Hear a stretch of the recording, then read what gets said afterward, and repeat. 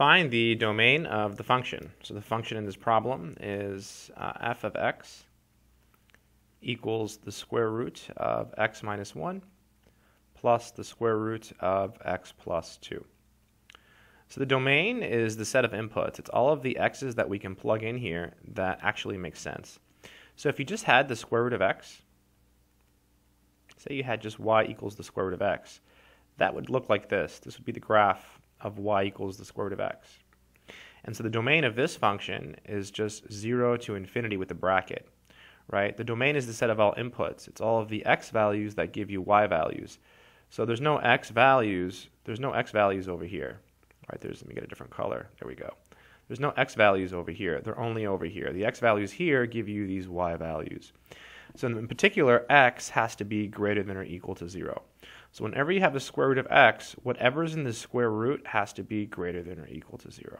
So in this problem, the first thing you do is you make sure that whatever's in the square root has to be greater than or equal to 0. So x minus 1 has to be greater than or equal to 0.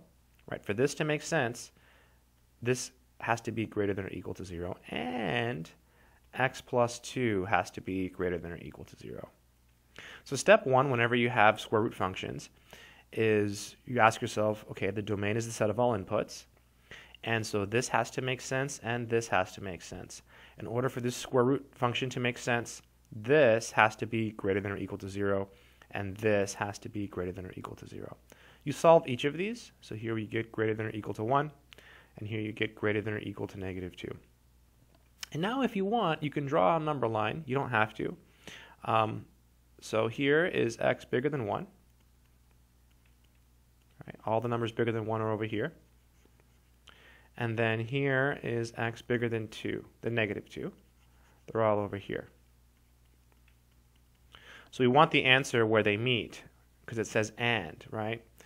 So it's what they have in common. It's the intersection. So it just should be 1 to infinity, right? All of this is what they have in common.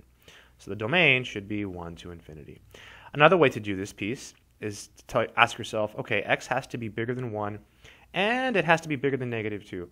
Well, if it's bigger than 1, it's bigger than negative 2. Boom, done. Again, if it's bigger than 1, it's bigger than negative 2. Done. In particular, you can always just take the biggest one. So if you had like x bigger than 1 and x bigger than 3, the answer would be x bigger than 3. Hope that made sense. And let's click it just to make sure we got it. Yep, that's it.